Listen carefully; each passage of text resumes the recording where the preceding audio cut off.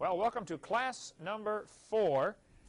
We're slowing our seminar way down, giving lots more detail, hopefully, and lots more information. In this session and probably the next couple, we're going to talk about the age of the Earth. What I normally cover on my video number 1B, what we call 1B, the second seminar. How old is the Earth anyway? The Bible says, in the beginning. Now, when was the beginning? Let's stop right there. How old is the Earth? It is an extremely important question. Christians are very much divided over this issue. How old is the Earth? 100 years ago, the division wasn't so bad, or maybe 200 years ago. Everybody believed exactly what the Bible says, about 6,000 years for the age of the Earth. But then when they began teaching the Earth is billions of years old, Christians began to divide into two camps, those who stuck with what the Bible said and those who accepted what some of the scientists were saying and tried to make the Bible say the Earth is billions of years old. And we'll get into more of that later with the compromise positions of the gap theory and the day-age theory. But it says in Colossians chapter 1, Jesus created all things. This is one of the verses that indicates Jesus is God Almighty in the flesh. There are many other ways to indicate from the Scripture that Jesus is God. Not just a God like Jehovah's Witnesses believe. He is God Himself. Some of the same names that are given to God are given to Jesus. If you read the book of Revelation, for instance, He says, I am the Alpha and the Omega. That's an interesting passage, by the way. Alpha is the first letter of the Greek alphabet. Omega is the last letter of the Greek alphabet. Jesus was saying, I am like the A to Z. I'm like the alphabet. Now tell me, how many times can you write the letter A before you use it up and it's no longer available to be used? If I write the letter A down 10 billion times, does that diminish the letter A at all? It does nothing to it, does it? The Bible says in the book of Philippians that God will supply our needs according to His riches in glory. It doesn't say He will supply our needs out of His riches in glory. It's according to His riches in glory. There's a vast difference. See, if a billionaire gives you $1, he is $1 poorer, right? But if God gives you $1, He is not $1 poorer. He does not give you out of His riches. He gives you according to His riches. And Jesus is saying, I am like the alphabet. I'm the Alpha and the Omega. Use me all you want. You will never even diminish me at all. You're not using up God's mercy or God's grace. You're using according to. And His forgiveness and His mercy and His grace and His provision is according to His riches in glory, not out of His riches in glory. Some of the newer translations of the Bible have really scrambled that verse, and they say out of His riches. Oh, major mistake. It's according to His riches. But there are all sorts of ways, and you can get off on a long tangent on the subject of how Jesus is God in the flesh. He's not just a God. He was God Himself. But in Colossians, it says, Jesus created all things. Well, since Jesus created all things, and Jesus also said in Matthew chapter 19, have you not read? Now He's talking about marriage and divorce in this passage, but this is a neat thought He threw in here. Have you not read that He which made them at the beginning made them male and female? This is a verse you should know. We'll put this on a quiz for what are one of the verses that indicates when the beginning was. Well, here it tells us the beginning was when God created them male and female. Another verse would be Mark 10:6. That's a parallel passage, but basically saying the same thing. In the seminar notebook, you should find a section of verses dealing with when the beginning was. I forgot to mark what page that's on here before the class tonight. But there's a whole section of verses. Here we go. Page 13 and 14. At the bottom of page 13, at least in this current edition, we reprint our notebook frequently. You're watching the tape may have something else because we reprint all the time. But at the end of the Age of the Earth section, I just listed a bunch of verses about, when was the beginning? And if you go through these verses, and you can do this on your own time, it's interesting to look at how many verses give us clues. For instance, it talks about all the blood of this generation, all the blood, righteous blood shall be required of this generation. And then it says, from the blood of righteous Abel unto Zacharias the prophet. Wait a minute, was Abel the first one to die? According to the Bible, he was. And you can go through the Scripture and find quite a few verses that indicate the beginning was indeed about 6,000 years ago. Not millions of years ago. Read the verses very carefully and you'll say, wow, that does tell us when the beginning was. For instance, Jesus said, from the beginning of the creation, God made them male and female. Now, According to the evolution theory, the beginning was 20 billion years ago when we had a big bang. And then 4.6 billion years ago, the earth cooled down. And then it rained on the rocks for millions of years and turned them into soup, and the soup came alive about 3 billion years ago. So, was the creation of male and female the beginning, according to the evolution theory? No. So those Christians who try to compromise their Bible with the evolution theory are going against this verse. They have to then come up with an excuse, and they'll say, well, this is the beginning of people. Well, that's not what it says, is it? It just says from the beginning of the creation, God made a male and female. And we know from Romans chapter 5 and verse 12 that death came by sin. I think one of the major differences between the Christians who try to say the Bible is literally true and is 6,000 years old, and the Christians who try to compromise that and say, no, the earth is billions of years old, one of the major differences is, when did death come into the world, and why do we have death in the world? Last week I went to my mother's funeral up in Illinois. She was ready and anxious to die. She wanted out of here. She'd been suffering for a long time.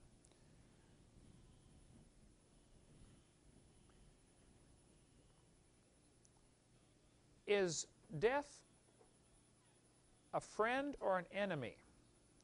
The Bible says the last enemy that shall be destroyed is death. According to the plain reading of Scripture, if you read Genesis carefully, and read all through the Bible, there was no death until Adam disobeyed. Now, if those who teach the gap theory or the day-age theory or these other compromises to try to put millions of years into the Bible, they have to have death before sin. And yet the Bible says very clearly death came by sin. If you look at 1 Corinthians 15, it says, by man came death. It couldn't be much more clear than that. By man came also the resurrection of the dead. For as in Adam all die, even so in Christ shall all be made alive. Here we have an interesting passage where death and resurrection are put together, and we have the first man, the first Adam, and the second Adam, Jesus Christ. And there's all sorts of verses, and you can do a long study on this, how that Jesus Christ is called the second Adam. But if death came by man's sin, specifically by Adam's sin, then we should be able to calculate the age of the earth right from the Bible. And people have done this for centuries. You read through the Bible and they add up the dates, which we're about to show you here right now. The Bible says in 1 Corinthians 15, Adam was the first man. Also, if you read through Genesis, it's pretty obvious Adam was the first man. But this is a New Testament passage indicating this is indeed correct. Adam was the first man. You can also read through several genealogies. There's genealogies in Luke chapter 3. There's a genealogy in Matthew chapter 1 that tell us about the genealogies leading down to Jesus Christ. Now, some people will say there's a contradiction in the Bible with these two genealogies. You need to understand this. A little rabbit trail we can chase here. You go from Adam, and it traces down all the names, and you get to King David. David had 17 wives and a whole bunch of kids.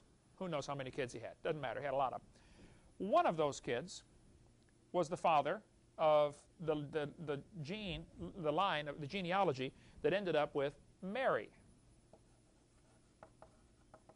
And I forget which, I think it's Matthew that covers this genealogy from David's son, and I don't have it in front of me, it's either Nathan or one of the other ones, but it covers the genealogy to Mary.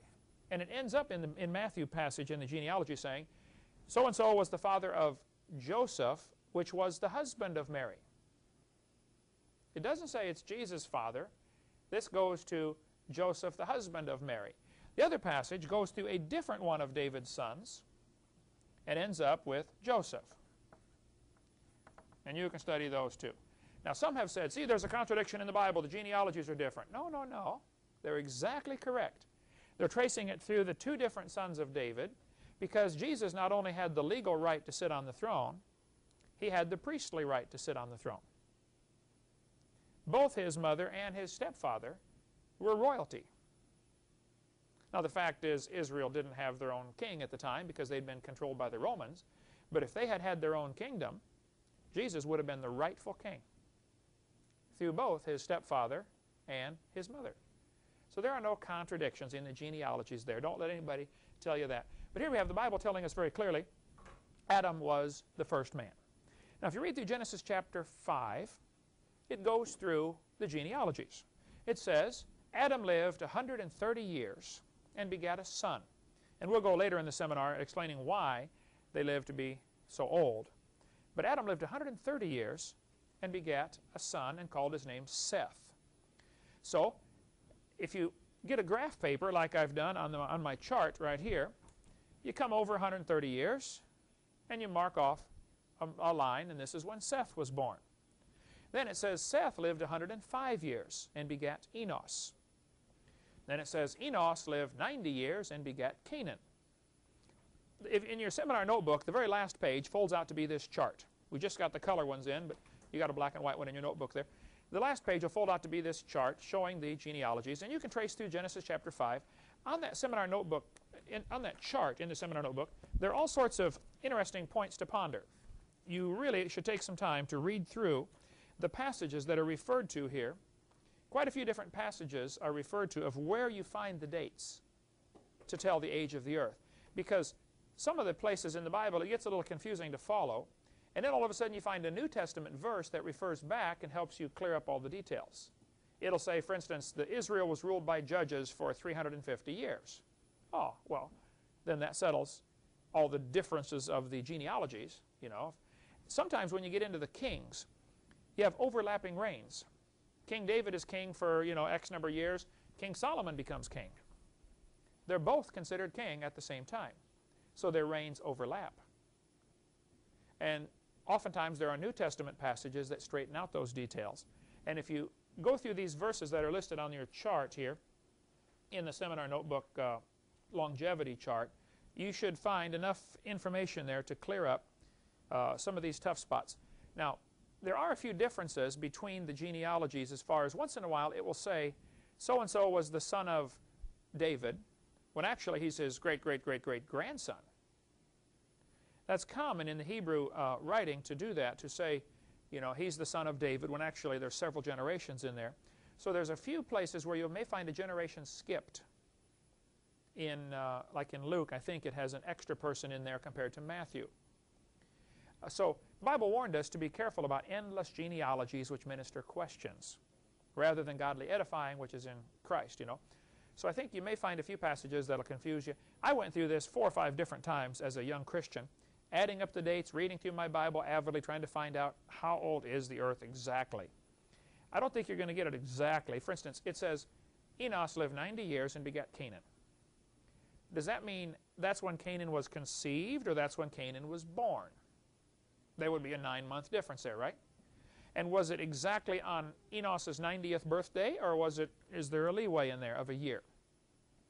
So some of these guys try to get it exactly down to the day, you know, when the creation was. I don't think you're ever going to do that. There's just obvious problems with doing that. But the dates come out, excuse me, to approximately 4000 BC, which would be 6,000 years ago. A lot of people get confused by this because we measure our time from Jesus Christ, from his birth. So it's been 2,000 years since the birth of Christ, and there were 4,000 years before that. So 4 plus 2 equals 6,000 years total of human history. And many people teach and believe, and they may be right, that God is working on a 6,000-year calendar, where we're going to go 6,000 years of human history and then a 1,000-year reign of Christ, which means the Lord should come back anytime. Now, we know our calendar is all mixed up because Jesus was not born in the year 0. There actually was no year 0. They didn't have a 0 in their mathematics back then. They went from -1 to +1. Makes it kind of confusing for bookkeeping, but that's what they did. Actually, most scholars think Jesus was born either in 2 or 4 or 6 BC. How can he be born 4 years before Christ? You know, he is Christ. Well, it's just because our calendar is screwed up, so we don't know the date. We also don't know that we should go with 365 and a quarter days or 360 days in the Hebrew calendar. There's a little leeway there. And see, people often say, do you think the Lord's coming back in the year 2000? Well, I hope so, but God might not be using our calendar. You know, he may have his own. So I wouldn't sell my clothes and go stand on a mountain someplace. We don't know when the Lord's coming back. Okay, I would just keep serving the Lord until he comes. But the dates from the Bible, if you just simply add them up, and there's a few tough spots, I understand, but you're going to get approximately 6,000 years ago, not millions of years ago. And I think it'd be wise for you to read through those verses there on the longevity chart at the bottom and look them up yourself and say, okay, this does piece together some of the details. Other passages tie things in, especially in the New Testament. For instance, in the book of Jude, it says Enoch was it the seventh from Adam? I think is how the verse goes in the book of Jude. It says Noah, the eighth person. Oh, well, that closes the gaps right there, doesn't it? If Noah is the eighth person, well, at least we know there's no gaps between Adam and Noah. So there are passages, and it'd be wise to read those carefully and say, wow, hey, wait a minute, that does eliminate any speculation. There's a few other places, especially when you get up, after the King David. King David was king about 1000 BC. That's a good landmark to keep track here. Abraham lived about 2000 BC. So you got Abraham, the father of the Jewish nation, and then King David. Now before King David, of course, they had 400 years of slavery in Egypt. Moses led them out about 1400 BC. And then they had 350 years of judges. Then they had King Saul for 40 years, and then King David 40 years, and then King Solomon for 40 years. And after that, they got a whole bunch of kings. They split up into two kingdoms, and it gets kind of confusing to follow. And finally, they both get taken captive. One bunch goes in 721 BC to the Syrians, I believe, and the other bunch goes to Nebuchadnezzar about 120 years later, and they get taken captive. And they finally get back in the land, and then they're under Roman control when Jesus is born on the scene, right there. Okay, long story. Anyway, about 6,000 years ago for the creation is what the Bible teaches. Now you will find some, like the Schofield Reference Edition, which says this happened in 4004 BC. You're not going to get that close from reading the Bible. But actually, it's interesting. Bishop Ussher in 16 or 1700 did this. Went through the Scriptures, spent a lifetime devoting himself to finding out the exact date of creation. And he analyzed everything he could find that might give a clue. Any eclipses that are mentioned, or things like that. He went through all the information he could find and came up with 4004 BC. Nobody's ever proven him wrong, let me say that, but I would not dogmatically say it was 4004 BC. Now, atheists ask me all the time, since I do lots of debates at universities, they'll say, who did Adam's sons marry? You're going to get asked this question sooner or later. Last night, I was preaching in Alabama, and two kids stayed afterwards. Becky, you were there. Two of these kids were strong believers in evolution, and they argued with me for well over an hour after the seminar. And one of the questions is, well, who did Adam's sons marry? You're going to get that invariably. Somebody will bring that question up. And they're asking the question, assuming you don't have an answer, and thinking, well, see, the Bible's wrong. That's what they're, of course, trying to do. And I'm convinced, from doing this for 31 years now, being a Christian 31 years, many people want desperately to prove this book wrong because of their lifestyle. I told one of the kids last night, senior in high school. He said, I used to be a Christian, but I gave it up because evolution is true. And we talked after an hour. I looked at him and I said, I bet I know why you gave up on the Bible. It's not because you have any evidence for evolution, obviously, because I've been asking you for it for the last hour.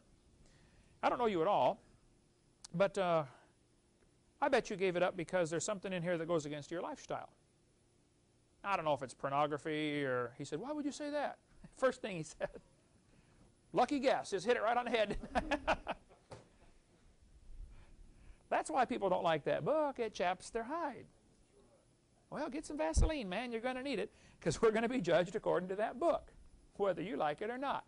Who did they marry anyway? The Bible says in Genesis 4, Cain, after he slew Abel, Cain went out from the presence of the Lord. Well, that'll preach right there.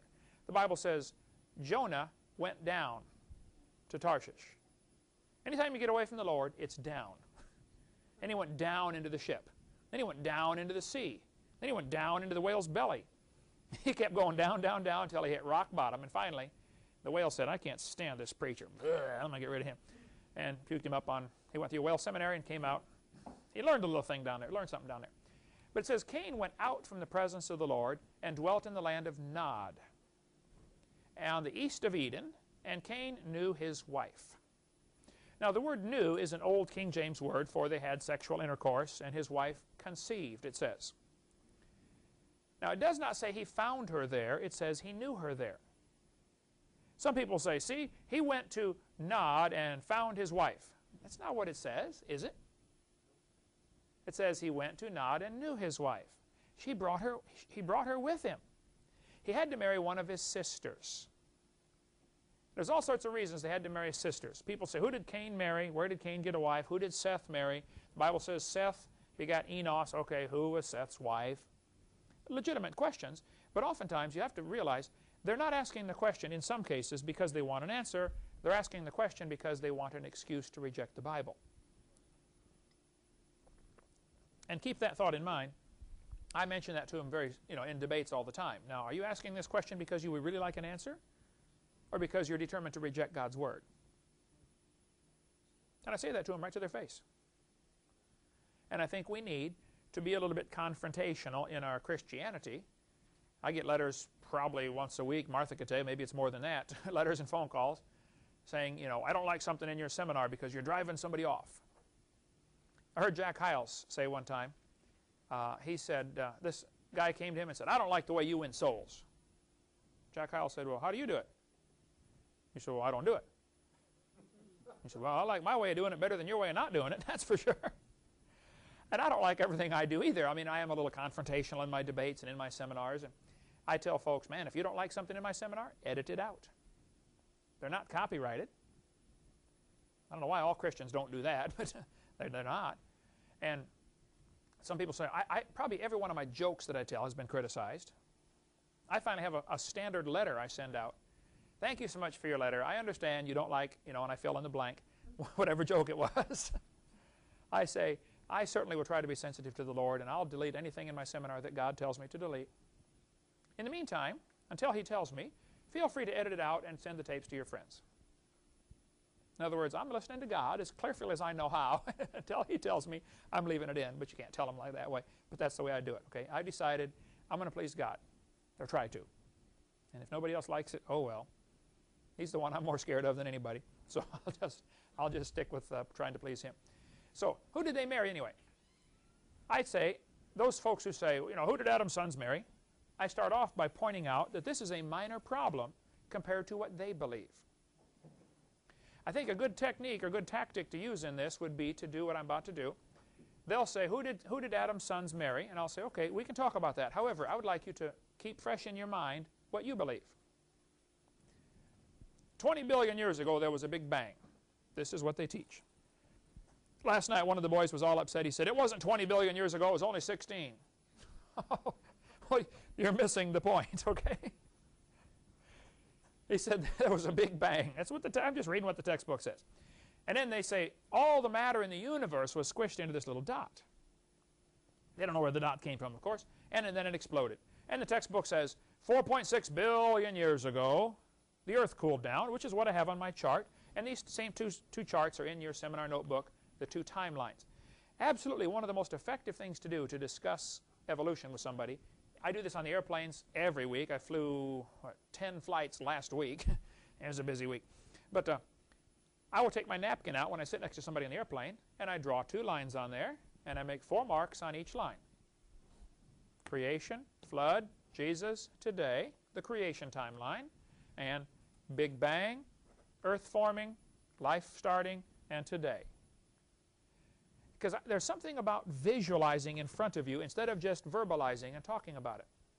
When you see the visual, it's like, wow, it doesn't make sense, does it? So instead of just telling them what they believe, show them what they believe. The Bible says in Revelation chapter 1, blessed is he that heareth, or he that readeth, and they that hear. See, you only gain 10 or 15% through what you hear. I get less than that. I got to see it. People give me directions, oh, go down the street, turn left, go 2 blocks, turn right. I say, stop right there, I'm already lost. Write it down. Draw me a map. You draw me a map, I look at the map, throw it away, I can drive right to it. You can tell me 50. Now, women seem to be better at listening to directions. And they don't understand how men can't do it. So they get mad at the husband and say, you never listen to me. I'm trying, but it just doesn't register. Draw me a map, okay? Make me a list. They just learn different, if at all. So I put the 4 points on the map, and this clarifies it. So when somebody says, who did Cain or Adam and Eve's sons marry?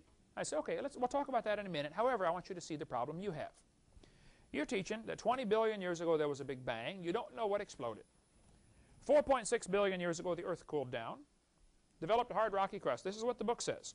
3.9 billion years ago the earth had cooled enough for water vapor to condense, and the earth was for the first time experiencing violent rainstorms.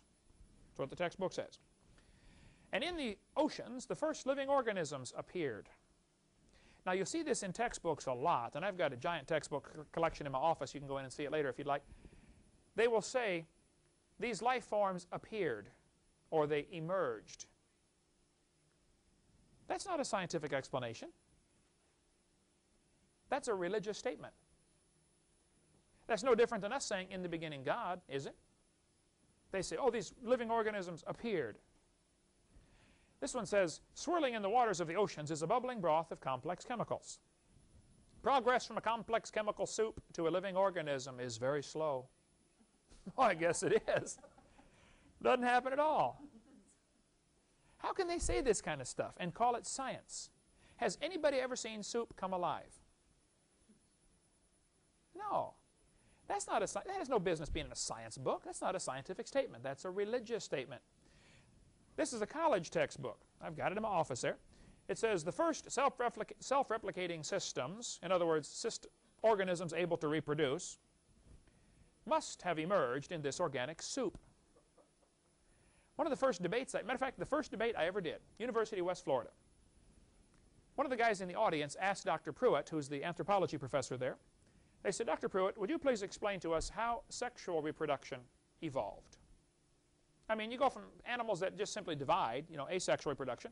How do you get male and female? He stood up and he said, well, going from asexual to sexual reproduction is a giant mother may I step in the process of evolution. So, wait a minute.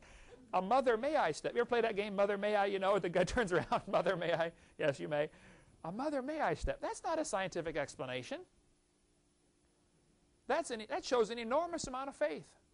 And I don't care if they want to believe that. I tell them, look, if you want to believe in evolution, that doesn't bother me. You can believe in the Tooth Fairy, Santa Claus, Easter Bunny, evolution. Doesn't bother me. But if you want to use my tax dollars to teach all the kids in public school that that's science, oh, now that's going to bother me. Because that's not science. That's your religious belief. But here they say they must have emerged. There's that word again. Now watch for that. You see it all through the textbooks. Man emerged in the African continent 3 million years ago. Just claiming that they emerged, does that mean anything? That's not science. How they don't see it, I don't know. All I can figure out is the God of this world has blinded their minds. They didn't emerge. So I tell them, look, fellas, you believe 4.6 billion years ago the earth formed, or 4.6 billion years ago earth formed, and then it rained on the rocks for millions of years and turned them into soup, and the soup came alive 3 billion years ago. Or 3.9 according to some books. Who cares? Okay. Some are saying 4.1 now. They're missing the whole point. So I don't have a date on this one. Because you look at 10 books, you're going to get 10 different numbers. But the bottom line is they have to believe in spontaneous generation, which was proven wrong 150 years ago. Many years, 150 years ago, there were recipes in some of the books how to make mice. Put rats and old food, put rags and old food in a ball, old rags and some old food in a ball, and throw it in the corner and leave it for 3 weeks. And it will turn into mice. Well, duh. And so a guy named Francisco Redi and Louis Pasteur both did experiments to prove that life only comes from living material. That'd be two scientists you ought to know the names of, Francisco Redi and Louis Pasteur, where we get our pasteurization of milk. Pasteurized. Doesn't mean this high. It means he's a French guy. Okay, not pasteurized, but pasteurized. Louis Pasteur and Francisco Redi, just Redi and Pasteur would be good enough for me on a quiz, two people who proved spontaneous generation is wrong. Now the word generation comes from the word where we get the word for genes. to be regenerated. The Bible talks about being regeneration. To be regenerated is when you get born again, when you accept Christ as your Savior. You are re-gened. You get a new gene code. You're a new person. Regenerated. That'll preach right there. So, the evolutionists believe that this first life form, whenever it was, 3.9 billion years ago, found somebody to marry. Now, just hold on a second. Going from non-living material to living material is a giant step. And then going from something that's alive to something that's able to reproduce is another gigantic step. Those are just brushed over in the textbooks as if, well, it must have happened because here we are. I asked an evolutionist in a debate, can you please explain how do we get from just living organisms to sexual reproduction in living organisms? And he said, well, it's a much more efficient system because it mixes the genes of the mother and the father. Well, because it's a better system doesn't explain how it got here, does it? That's not an explanation. And if you read the critics on the website that criticize me, their answers are hilarious. Somehow they think because I talked, I answered the question. I had students like that when I was in school. You ask them an essay question, they could write 6 pages and not say a word. How many of you have done that to your teacher yourself, okay? When you don't know the answer, you blitz them with a lot of words, right? Eric, you did that a few times, I'm sure, right? Been there, done that. Read through the scoffers' letters and their answers, and it's just like they're just blowing. They're not answering. They're just saying to hear themselves, they're just talking to hear themselves talk. And it's hilarious. So when somebody says, where did Cain get a wife and who did Seth marry? I first point out the folly of what they believe. And now the problem I have looks very small. Let's put it in perspective. Compared to your problem, everything came from a rock. And that's an expression that drives them nuts. I use that all the time. I asked the guy last debate I was in wherever it was, a couple weeks ago. I said, would you please just answer a question for me? Do you believe we came from a rock? He talked for 5 or 10 minutes, did not answer the question. I said, well, thank you for all that stuff you said, but would you please answer my question now? I just want a yes or no. Do you believe we came from a rock? He went off and talked for 10 or 15 more minutes, you know. I said, oh, that's interesting. Now, let's go back to the question. Do you believe we came from a rock? Finally, he said, yes, I do. That's all I want to know. Why did it take you 20 minutes to tell me that? Just admit it. If you believe we came from a rock, that's fine. Be proud of it. You know, put a rock in a picture frame. Great, great, great, great, great, great, great, great, great, great, great, great, great, great grandpa. Family tree. Make a slide. Yes, there's great, great, great, great grandpa. The Bible teaches, and we'll take a break after this, Adam lived after he begat Seth 800 years and begat sons and daughters.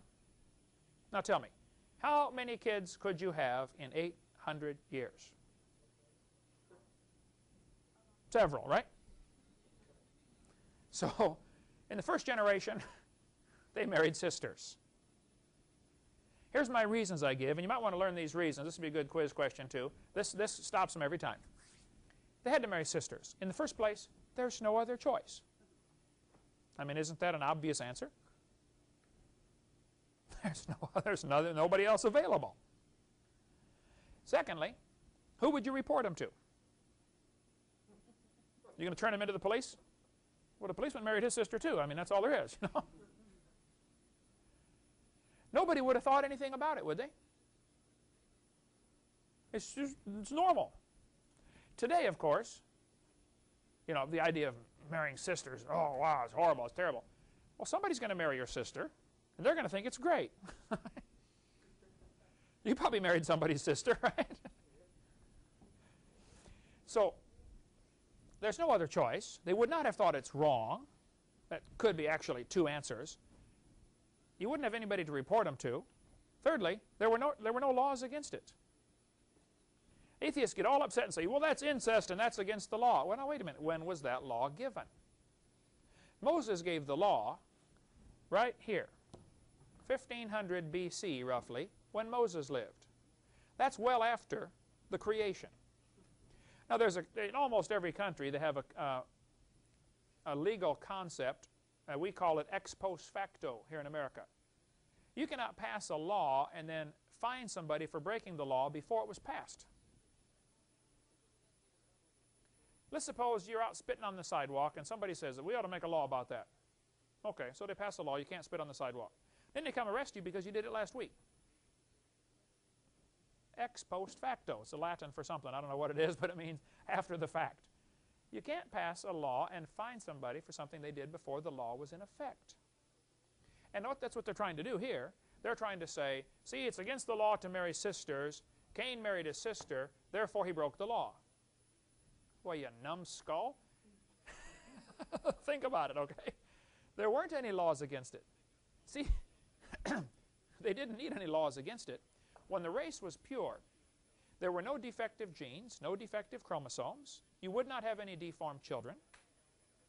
Everything about you is inherited. Even having children is hereditary. If your parents don't have any, you won't either. That's been proven in laboratory tests, folks. So there's not a problem at all. See, the average human being, you have 46 chromosomes, and a chromosome, if you took a ladder about from here to Chicago, that'd be a long ladder, and you twisted it up, just start twisting in, make it like a corkscrew. Each of the rungs of the ladder is called a gene. The entire ladder is called a chromosome.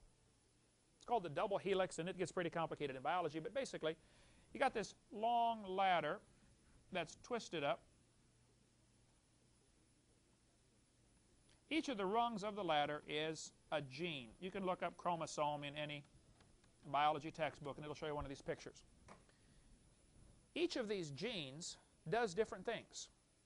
You've probably got a whole section right here of the gene code that's going to determine what color hair you have. It's like the code in a computer. It's a computer code, okay? Now, when you get married, you and the husband or wife are going to each contribute half of a chromosome to the baby. It is absolutely beyond comprehension that you can get a ladder from here to Chicago that's twisted. It breaks in half all the way down the middle, unwinds itself, finds the one coming from the husband or wife, and winds itself back together. 46 of them. Incredible. There isn't anybody on the planet who has a clue how this can happen. When this ladder gets back together, suppose you have contributed genetic information for blonde hair. Your wife has contributed a section of genetic information for red hair.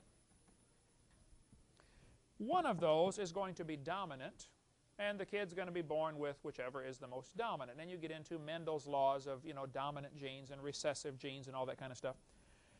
But there is scientists estimate that probably of the billions of genes you have, about 3,500 of them are defective.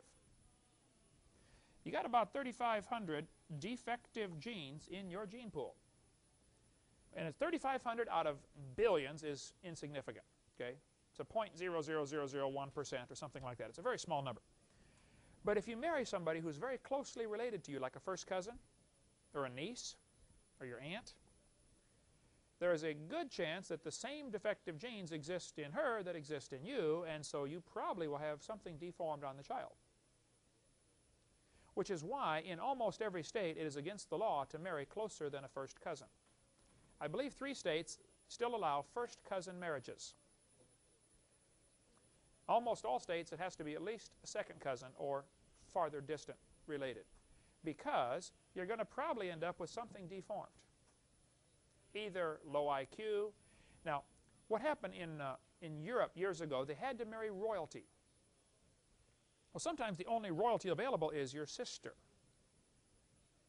And since they want to pass on the royal line, they would marry their sister or their aunt or their niece or their first cousin. And they ended up with some strange things. 6 fingers was very common. One of the queens, I think it was a queen of Europe or England or something, had special dresses designed with a V coming down to cover her hand because she had 6 fingers and was embarrassed by it. All of her dresses had long sleeves with a V coming down. Some of the kings died of hemophilia. Hemophiliacs, they bleed to death. You cut them a little bit and they bleed. You bruise them and they bleed internally, bleed to death. That's hemophilia. That's oftentimes from inbreeding. We had a little girl that rode our bus in Illinois when I drove a bus up there, at a church bus. Her mother and her father were brother and sister. 9-year-old boy raped his 8-year-old sister, and she got pregnant. The child rode the bus, came to our church, got saved, sweet little girl. But she died when she was 12 or 13 years old of sickle cell anemia. She was sick most of her life and finally died at age 13. Close marriages like that often end in disaster today, but that would not be the case when the race was pure. So it's not a problem at all, actually, for several generations. Even today, in the animal world, frequently cats will breed back to somebody in their own family. And sometimes you see cats that are 6 toes or 7 toes. You ever seen those before? Or a little bit schizo. All cats are schizo in my opinion, but some are more than others, you know. And that's oftentimes from inbreeding. Same thing with dogs. When they try to get a hybrid dog, you know, they keep breeding close to the bloodline to get a purebred Chihuahua or something. Man, they're goofy. You know, they're nervous. They're jittery. Something's wrong with them, you know. Little loco a la cabeza. Crazy. That's from the close inbreeding, and that would not be a problem here, but it is a problem today. Okay, let's give a fourth reason why it's not a problem to marry sisters. Adam married his rib. Didn't he? People say you can't marry sisters because of genetic similarity. I say Adam married his rib. It's not a problem at all in the first generation. They would have had identical gene pool.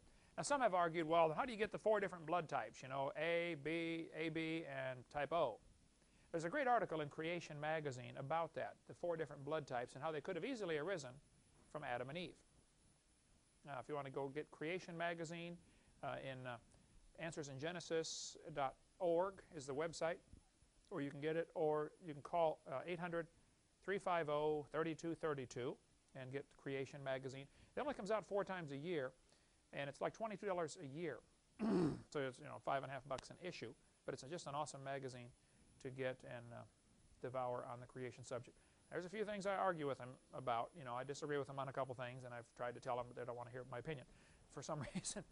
But I still recommend them anyway. It's a good magazine. So there's not a problem marrying sisters in the first generation. There are some things you will not notice reading your Bible. I read the Bible, I don't know how many times, 60 or 80 times now, but some things you don't notice until you graph it out like I've done in this chart, this longevity chart. When you graph it out, all of a sudden you say, wow, I never saw that before. For instance, you will not notice until you graph it out that Adam lived long enough to know Lamech. Noah's father knew Adam for 56 years. Look at the seminar notebook graph there, or same thing here, but if you look in your book, it's just amazing when all of a sudden you realize how many generations back did Noah actually have an opportunity to meet.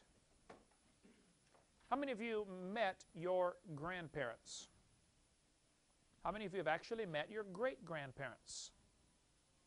Has anybody ever actually met your great-great-grandparents? Nobody in the room. Look at Noah.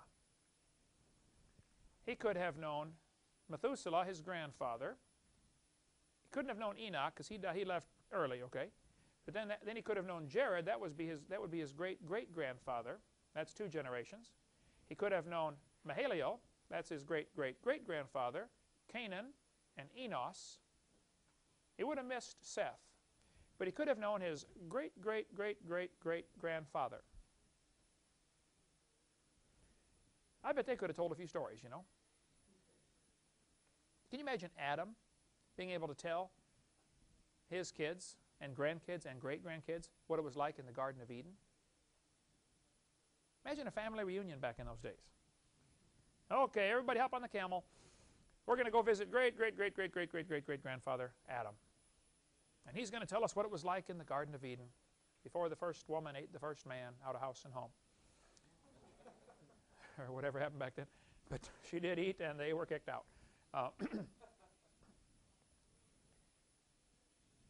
Some people say, did Adam ever have a date with Eve? Well, most people think it might have been an apple, but the dates in the Bible add up to 6,000, and you don't catch some things until you graph it out. For instance, Some people are getting these things and using them for placemats at their table when they have company over. That'll start a conversation. We have them in laminated form, real heavy 10 mil lamination, expensive stuff, like a driver's license. But they're $5 a piece for the colored ones, and you can get them in laminated for placemats or something, or just hang on. Some people mount them on their wall and posters and frames and stuff like a picture. It really stirs a conversation. Like, wow, what is that? Some people try to teach that the Bible was handed down generation after generation after generation. You ever heard that before? Look at your chart. Is it possible that Adam knew Methuselah? Take a look at your chart. By several hundred years, right? Is it possible that Methuselah knew Shem, his great-grandson? They could have known each other for 100 years, right? Look how far Shem lived after the flood. Shem could have known Abraham, Isaac, and Jacob. So here you got Adam telling the story firsthand to Methuselah, Methuselah telling it to Shem, and Shem telling it to Abraham and Isaac. And if anybody argues or questions their story, you go back and check with the source. He's still alive. I don't believe you. Oh, let's go meet him. Come on, let's go get in the car. I'll take you right now. It's also interesting, if you read through the book of Genesis, if you get the Defender's Bible, Henry Morris's Defender's Bible is just awesome. We sell it to our ministry. You can get it through ICR. In Genesis chapter 2, he's got an amazing footnote down here. Eric, I don't know if you had a chance to read that yet, about the 10 different teledoths. Oh, it's like, wow.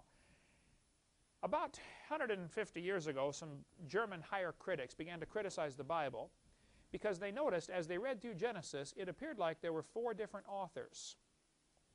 And so they had the JEDP, I think is the initials for it, the Yahwist, the priestly, and they said there's actually 4 different people that wrote the book of Genesis, and it comes from 4 different sources, and it's just a compilation of myths. Well, they blew it. There's actually 10 different authors to the book of Genesis. No place in the Bible does it say Moses wrote Genesis. Moses was the editor of Genesis. Moses wrote the next 4 books. He wrote Exodus, Leviticus, Numbers, Deuteronomy, but Moses did not write Genesis. He edited it. What happened? God wrote part of Genesis and apparently gave it to Adam. Adam wrote part and passed it on. Noah took some of the book of Genesis on the ark with him. Noah wrote some. There's a phrase you look for as you read through Genesis. It says, "These are the generations of." That is their signature. I'm signing off. I'm handing it to somebody else now. Let me show it to you here. Genesis chapter 2 and verse number 4. These are the generations of. That phrase appears in Genesis 2:4. It appears in Genesis chapter 5 and verse 1, chapter 6 verse 9, chapter 10 verse 1, chapter 11 verse 10. Too fast? Chapter 11 verse 27, chapter 25 verse 19, chapter 36 verses 1 and 9, and chapter 37 verse 2. What's happening here is they're passing on the baton. They're signing off saying these are the generations of Adam. Then somebody else takes over writing. So to scoffers that are saying Genesis is written by 4 different authors, no, it's written by 10 different authors. But all of them were eyewitnesses. This wasn't a story passed down generation after generation. This is eyewitness accounts. And it's just an amazing footnote there that Henry Morris has, and it's probably on their website, ICR, which stands for Institute for Creation Research, icr.org. If not, I'd recommend you get the Defender's Study Bible. It's just tremendous. We have them in leather. Dan, did we ever get those in? Just burgundy only in the leather. Otherwise, you can get them in hardback, and they're like $50, aren't they? $35 for hardback and $50 for the leather. But that's awesome footnotes there. You may want to read that. Genesis chapter 2, verse 4, his explanation of the 10 different. It's called a teledoth. I closed it because I don't know how to spell it, or else I'd tell you right now. T-E-L-adoth. But the Bible was not handed down generation after generation. Now you need to be aware that there is a little controversy on one date on this chart.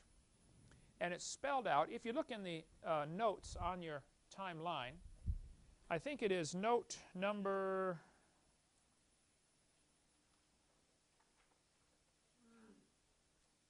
It's about when was Abraham born?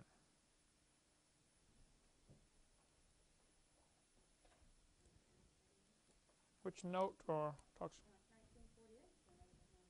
Well, let's see. Oh, look at note number 13. All 10 of Abraham's post-flood ancestors, even Noah, were alive for his early life. There is a discrepancy about Terah's age at the birth of Abram. I have marked on my chart that Terah was 70 when Abram was born. You see that on there? There is an interesting note in one of Henry Morris's books, and it's listed there. Which is the name of the book? I forgot to... no, the Genesis record, where he explains about this controversy about how old was Terah at Abram's birth. Terah might have been 130 when Abram was born. Either 70 or 130. There's a 60-year discrepancy in there, okay, about Abram's birth. So you just need to be aware. I'd recommend you get the book noted there and read that passage if you want to know. Because some people may nail you on that, and you need to be aware. You say, oh yeah, I've heard about that controversy. I read all the stuff and decided to go with the 70, though I'm aware that it really could be 130. That's about the only date I'm aware of where there's a real discrepancy in the genealogy, and it'd be worth reading to note just so you can say, yes, I've read that. I know about it. Okay. Shem, though, lived long enough, certainly to know Abraham and Isaac, and possibly Jacob, depending upon which date you put for Abram's birth. It may slide the scale over 60 years if you use the 130 for Terah's age when Abram was born. And it goes into all the genealogy stuff. It gets a little complicated, but it's interesting to study. How did Shem know Isaac and he wasn't allowed to go into Israel? He was in Iran. Shem was? Yeah, he didn't come in. They could have gone anywhere. These people could have gone anywhere. They had the whole world. Shem and these guys. They were allowed to go anywhere. Now, later, Abraham was called out of Ur the Chaldees, which is over in Babylon, Baghdad, basically, to come over there. But nobody knows where Shem lived, or Noah. How long did Noah live after the flood? Where did he live? What did he do? God didn't allow him to go in with Israel. He took his dad Terah with him, but against God's Right, against God's judgment. Right. judgment. So I know he didn't take Shem. Well, Shem might have already been there. Maybe that's where Shem lived. When Abraham went to Israel, he met a guy named Melchizedek, the Ancient of Days, without father or mother. Well, since everybody else probably still had their father and mother still alive, to meet somebody who didn't, some people think Noah or Shem was Melchizedek. I wouldn't be dogmatic about it, but that is a very interesting theory and certainly a possibility. And Melchizedek lived in Jerusalem. At the time, it wasn't a city. All right, while we're on the subject of what did Noah and Shem do after the flood, I mean, they did live a long time. You got to keep in mind, they're living on a devastated planet. Everything is destroyed. It's like Gilligan's Island. You got nothing to work with. So probably just survival was a full-time job for just about everybody. Kind of like the pioneers, Daniel Boone and those guys, you know. You work 16 hours a day just to get food on the table. That would certainly be the case for the first 100 years after the flood, maybe. I don't know. But I'm sure it was a difficult life for a while. But in Numbers chapter 6, it says, "They shall put my name upon the children of Israel, and I will bless them," God said.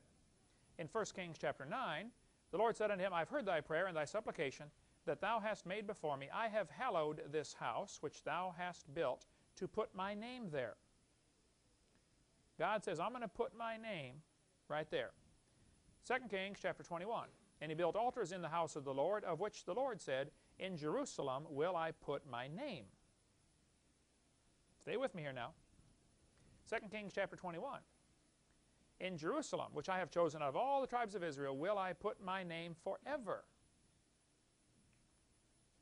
2 Chronicles 33. "In Jerusalem will I put my name forever." You say, who cares? Well, watch this now. If you look in Psalms chapter 119 in your Bible, you may have a Bible that tells the Hebrew alphabet. I think there are 22 letters in the Hebrew alphabet. The letter Shin, S-C-H-I-N, with those, this is the Hebrew letter that is the single letter that represents God. If they want to say God's name in one letter, they write this Shin. You follow this now? Notice the shape of the Shin. It's 3 lines coming up kind of at an angle. Notice the valleys in Jerusalem. The city of Jerusalem with the valleys is laid out in a Shin. Go to any Hebrew temple, go to any Jewish house. Almost all of them on their doorway someplace will have a little Shin. That's God's name. And God said, I will put my name in Jerusalem. It's right there. A pastor friend of mine from Milton showed me this. He said he was in Israel taking a tour with a secular tour group. He'd been on the Christian tour groups a couple of times. He decided to go with the secular group. And this Jewish guide is showing him around. And the Jewish guide knew he was a pastor and said, well, Pastor, do you have anything else to add to our tour here? He said, sure, put the map of Jerusalem back up there, would you please? He said, you see this valley right here, and this valley right here, and this valley right here? And the guide said, oh, it's a Shin. He'd lived there all of his life and never saw it. So some people think Noah, excuse me, some people think Noah and or Shem, not Shem, Shem lived in what today is Jerusalem. If one of those guys was Melchizedek, that certainly would be a good type of Christ. Noah would certainly be interesting, you know, having lived through the flood. Now, I don't get dogmatic and I don't preach it that it's a fact, but it's just an interesting sidelight. Since we're chasing all the rabbits on this course, that's something fascinating to study. God did put his name in Jerusalem. Later on, a fellow named Abraham went to sacrifice his son. He took his boy and the wood and climbed up a mountain. Guess which mountain? Right in Jerusalem. Later on, Jesus was crucified. Same mountain. Right in Jerusalem. All this happens in the same place. And it could be that that's where Noah and Shem went and lived.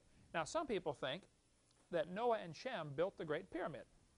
I don't know that that's true, but that's an interesting thought. Somebody certainly built the Great Pyramid. It's a strange one compared to the other pyramids, and I think it's worthy of study. One guy, Hank Hanegraaff, gets all upset with me because I mentioned pyramidology. He never has called me, but he's blasted me several times on his radio program, The Bible Answer Man. And I tell everybody, well, tell him to call me. I can defend my position.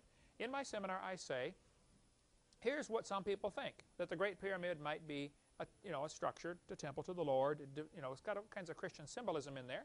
Some people think it's just a heathen symbol. Some people think it's one of the star group, from Orion, I believe it is. I don't know. I just think if you're going to be a student of any subject, you ought to look at all the sides of it. So I just say, hey, here's what some people think about the pyramid, the Great Pyramid. So it could be indeed the temple to the Lord or a witness to the Lord in the land of Egypt. Don't know. But Shem and Noah certainly did something. I think if nothing else, they took incredible wisdom and knowledge that had been gained in the 1600 years before the flood, and they tried to pass it on to the next generation. Now today there are all sorts of Masonic lodges type things, who think they have the wisdom of the ancients. You got to be really careful about going down that road, because that's certainly, the average Mason doesn't know what he's in until he gets up to the top and finds out he's been in a satanic organization all of his life. They won't know that, and it's hard to tell them that because they get mad at you, but read the book by Schoenbeam, or I will get into that in video number 5. All right, Shem lived long enough to know Abraham, Isaac, and possibly Jacob, depending on where you put Terah's age at Abraham's birth. Interesting verse in the Bible. Jacob, whose name was changed to Israel, Jacob got married and then got married again and got married again, and his 4 wives had a contest as to who could have the most kids. You know the story when you read through Genesis. He ended up with 13 kids. 1 girl, 12 boys. They became known as the 12 tribes of Israel.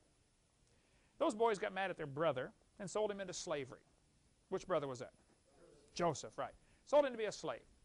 Joseph goes down to Egypt, ends up getting in trouble. He's trying to be nice, but they end up throwing him in jail for Potiphar's wife, who tries to seduce him, and an interesting story there. He just does what's right and ends up in jail for 17 years.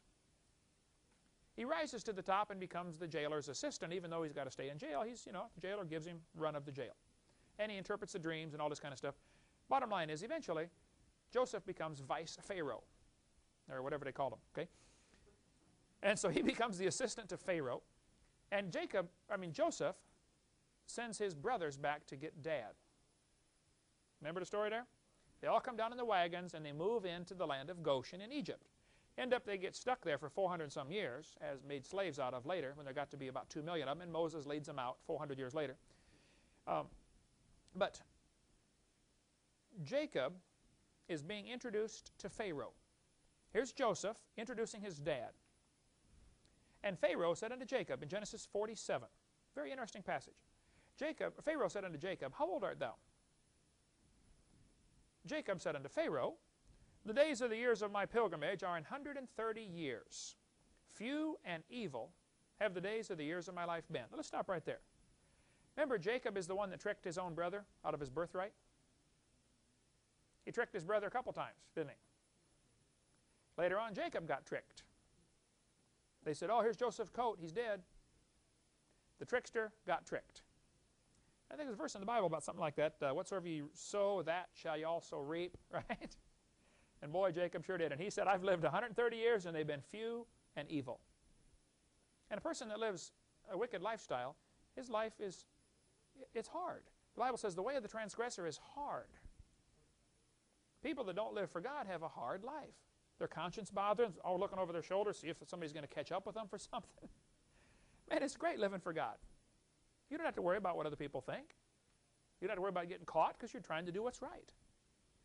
But then he said, the days of the years of my life have been, and he said, and have not attained unto the days of the years of the life of my fathers. Why would he add a phrase like that? Pharaoh, I'm 130. I've had a rough life. However, I'm not near as old as my fathers. Now, let's go back and look at the chart. Jacob, the guy who said this to Pharaoh, could have known Shem, Arphaxad, Selah, and Eber.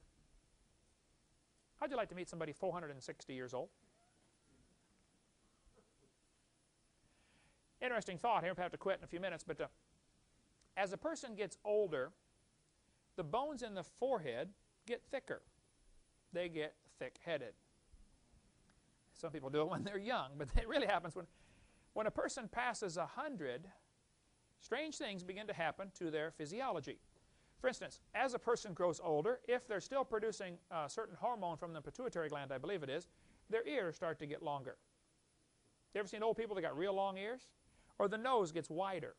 The disease is called acromegaly, excess secretion of hormones in old age. But there's a great book called Buried Alive, which deals with the so-called cavemen. We'll get into more of that later. But he goes through how that some of the skeletons they're finding with the bigger eyebrow ridges are just people who are living past 100. That's all. They're not. Neanderthals weren't primitive. They're same size as us, brain bigger than ours, just got bigger eyebrow ridges. And so they interpret this as evidence for evolution, when actually it's probably evidence they were living longer. Well, if you've got a whole generation of people that are living to be 400 years old, I mean, this went on for several generations, didn't it? Maybe what they're finding are the skeletons of these folks that are post-flood. They probably buried them somewhere, don't you think? Where are they? Well, I don't know, but it's just a thought that maybe some of the Neanderthals are actually post-flood. Textbooks say the earth is billions of years old. The Bible teaches pretty clearly, Jesus said the creation of Adam was the beginning. Now, there's an obvious conflict between what the two teach. So we have to come to the question, either Jesus knew what he was talking about, or he was lying, or he was just ignorant. He just didn't understand science. And very frequently, if you watch the debates I get in at universities, they will try very subtly to say, they'll say things like, well, you know, the average person just doesn't understand how complex evolution is. And I get up and I say, folks, what he's trying to say is, you're too dumb to understand, and he's smart. And that's exactly what they do. Eric, you run into this all the time. Do you point that out to them? What you're saying, sir, is you're smart and we're all too dumb, right? Boy, they don't like it put that simply, but that's exactly what they're implying. And watch for that. You'll see it over and over and over when you get in discussions on creation and evolution. They try in all sorts of subtle ways to say, well, you know, science is pretty complex, and the average layman doesn't understand it. Yeah, okay, here we go again. You're smart, we're dumb. That's exactly what they're trying to imply. So, Jesus claimed to be God. I like Josh McDowell's thing on this. He says, well, since Jesus claimed to be God, we got three choices. He's either the Lord, or he's a lunatic, or he's a liar. Because if somebody claims to be God, he either is or he isn't. If he isn't, he's either crazy or he's lying. If I claimed to be Napoleon reincarnated, you would know either I am or I'm not, right? Now, if I'm not, then I'm loony. Heard about the guy that went to the mental institution, you know? And this guy is standing there with his arm in his coat, his hand in his coat, and somebody said, who are you? He said, I'm Napoleon. He said, oh yeah? Who told you you're Napoleon? He said, God did. The guy down the hall yelled out, I did not. So, Jesus said the creation of Adam was the beginning, folks. Now we got a problem here. Was he lying, or did he not understand? There are some Christians going around trying to teach the earth is billions of years old and we can fit it in fine with the Bible. Well, they're calling Jesus either dumb or a liar. Matthew 19:4 is an important verse, folks. You just can't get around it. He said that was the beginning. Textbooks say the earth is billions of years old. Isn't it all through the textbooks? Billions of years ago, millions of years ago, 4.6 billion years ago this happened. Do you think this stuff is taught in our county, right here? You realize there's over 150 churches in Escambia County, Florida? I've heard that the next county, Santa Rosa, is listed in Guinness Book of World Records as having the most churches per capita in the world. I don't know that that's true, but I believe it is. Certainly a lot of churches over there, right? This is the Bible Belt, right? Why, in the middle of the Bible Belt with all these Christians, do we have textbooks teaching something that calling Jesus a liar? When I first moved to town, I went down and talked to Katie Knight, who was at that time in charge of the science curriculum in Escambia County. I wrote letters. I tried to be nice. I went and visited her twice. I said, Katie, why are we teaching this evolution in the textbooks? Look what you have in this book. This says blah, blah, blah. This has been proven wrong 100 years ago. Get that out of the books. She said, Mr. Hovind, you are the only person in the county complaining about evolution in the textbooks. I thought, where is everybody? Isn't our job to be the salt of the earth? Doesn't salt preserve? What salt does when it finds a bacteria, it sucks all the water out of it and kills it. That's our job. Salt irritates. If nobody's irritated at you, you're probably not a very good Christian. Now, you don't have to try to irritate people. You just try to be salty. That will irritate them. I'm just trying to be salty, that's all. My job is to preserve. And if that means we got kids going to go to school tomorrow morning and be poisoned, I should try to stop that. Right? I just take it kind of personal. And if you think I leave my gorgeous wife because I like being gone from home, you're mistaken. I think part of my job is to be the salt of the earth, and textbooks are destroying this next generation of kids' minds, and it starts with propaganda like this saying billions of years ago. Once you believe the billions of years ago part, the rest kind of comes, well, maybe it happened. Ask an evolutionist, how do you think a dog could come from something that is non-dog? And they'll say, given enough time, that's always the way their sentence starts. Well, given enough time, stop right there. That's all I need to hear. We got a whole section in the notebook about that, about the age of the earth, back on page 10, 11, 12, whatever it is.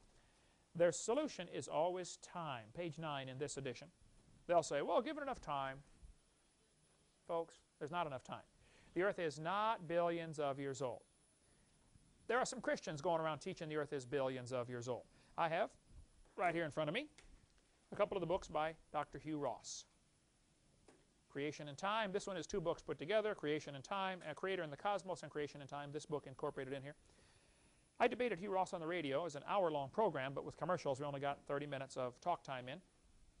And we're supposed to have another debate on the John Ankerberg show. I went and visited and toured Hugh Ross's ministry a few weeks ago when I was in California. Hugh Ross is one of the most vocal spokesmen for the old earth creationists, they're called. Those who say, yes, God made the world, however, He used the Big Bang, and the earth is billions of years old. Now, Hugh Ross is a very nice guy. Everybody that's written to me or called me says, oh, he's such a nice man. I used to go to church with him. Oh, and he's such a wonderful man. Now, I don't know. I've only talked to him on the phone. I've never met him. He was in a meeting when I was out there touring his ministry a couple weeks ago, but he may be the nicest guy in the world. Does that have anything to do with what he believes? Aren't some of the Mormons really nice people? Yeah. Aren't some Jehovah's Witnesses really nice people? Sure, no question. Does that have anything to do with them being right or wrong? No. And you got to be careful you don't fall into that trap of thinking, because they're such a nice guy, such a humble person, therefore they must be right. Hold it. That's got nothing to do with right or wrong. I bet some of the prophets of Baal were nice guys. They probably took their kids for rides on the camel. Probably fixed their wife breakfast in the morning when she didn't feel good. But they're pagan, right? And if you want to get into what Hugh Ross really believes, it's very difficult reading his book. I was in the debate with him on the radio, and I said, Dr. Ross, do you believe it was a global flood in the days of Noah? He said, I believe the Bible, and I believe it was a universal flood. I said, what do you mean by that, Dr. Ross? He said, well, it flooded Noah's little universe. It's a matter of playing on words.